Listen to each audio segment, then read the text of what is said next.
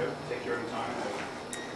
All right, so today I'm going to be talking about this article, which was titled Thermal Tolerance Generated by Plant-Fungal Symbiosis. And basically this article wanted to address how fungus play a role in plant adaptation to selective pressures. And specifically in this article, what they were focusing on was thermal stress. And so before we get into what they did specifically, let's talk a little bit about symbiosis. Basically what this is a mutually beneficial relationship between the fungus and the plant in this example. And by benefits, this can include nutrition, so some of the byproducts or the waste products from the fungus can actually be nutrition for the plant. There is some co-toxicity resistance, and also in some instances, if there is symbiosis, a plant can colonize certain soils that without the fungus, it would not be able to. So these are just a few examples of how the benefits of symbiosis work.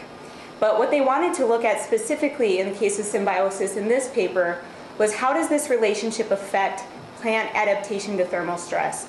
Plant adaptation is normally thought of as being controlled by genomics, but what the point they wanted to communicate in this paper was how actually the symbiosis between plant and fungus can play a role in that adaptation. So first they looked in a lab model and they looked at a field model. So first I'm going to go through how they did the lab model. So they isolated and sterilized the plant from the Yellowstone National Park. And so they sterilized it from any fungus that it had from the field. And then they either mock inoculated it as a control or inoculated it with a fungus that normally colonizes this plant, which is the endophyte of choice, which is the Curvalia. And then they put these in pots and then heated the root system with thermal tape at specific temperatures. And then they measured the growth of the leaf and the root mass of the different mock inoculated or the actual fungus inoculated plant, basically to see how this inoculation affected the growth and ability of the plant to survive in these different temperatures. So first, the S is going to stand for symbiotic, and that's the one that has the inoculation of the fungus, and the NS is non-symbiotic, so the control. And at 50 degrees Celsius, you can see a little bit that the non-symbiotic is a little more yellow. It looks a little less healthy than the one that has the fungus.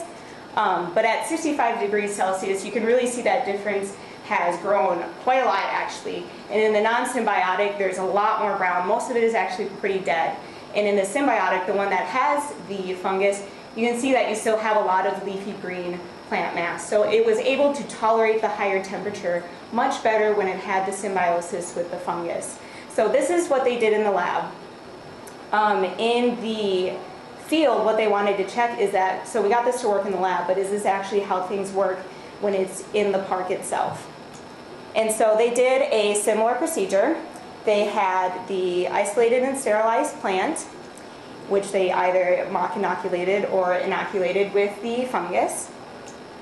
And then they returned that plant that has now either been mock inoculated or inoculated with the fungus, and they returned it back to soil in the national park in May 2001, and they did different soil sites that had different temperatures in the park. And then they came back a year later and they measured the root and leaf mass of these plants at the different temperatures. So first we have at 40 degrees Celsius the symbiotic and the non-symbiotic plant in May 2001. And you can see that it's about the same mass when they planted it originally. But when they came back a year later, you can see when they measured the mass of the plants that the symbiotic plant had more mass originally.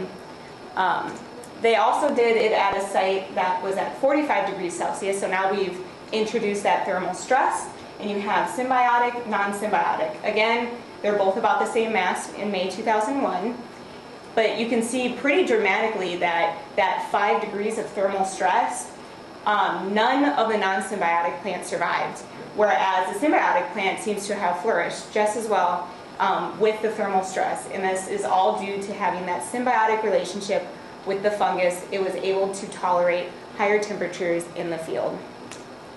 So the conclusions from this are that the endophyte colonized plants were able to tolerate higher temperatures in the lab and in the field. Oh, something I forgot to mention is that the fungus itself also had thermal protection. So what they were able to do was that in the symbiotic plants, they recolonized they were able to recolonize the family alone, the fungus wouldn't have survived. So this thermal protection went both ways. And lastly, again, the main point is that this plant adaptation to selective pressures is influenced by this symbiosis with the fungi.